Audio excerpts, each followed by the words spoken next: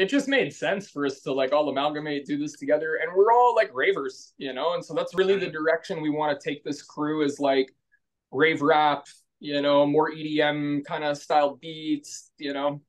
And it's tough around here. Like EDM is definitely the wave. You know, there's a big festival in Vancouver that happens every year, Faded in the Park, and like famously they always book like a ton of rappers. You know, like new school, like little 2016 freshman class guys, right? And this year the whole lineup, there's not a single rapper on it, man. Like it's all like Wow. huge EDM stars. So you know, the culture around here is definitely shifting, and like we see that, we feel that, you know, and we're like, man, it's our vibe. It's our vibe. And like, I personally have only ever really had like little glimpses into the rave scene, and like the whole tune with Jelly Note, that was kind of like a little glimpse into like rave EDM culture, you know. But yeah, man,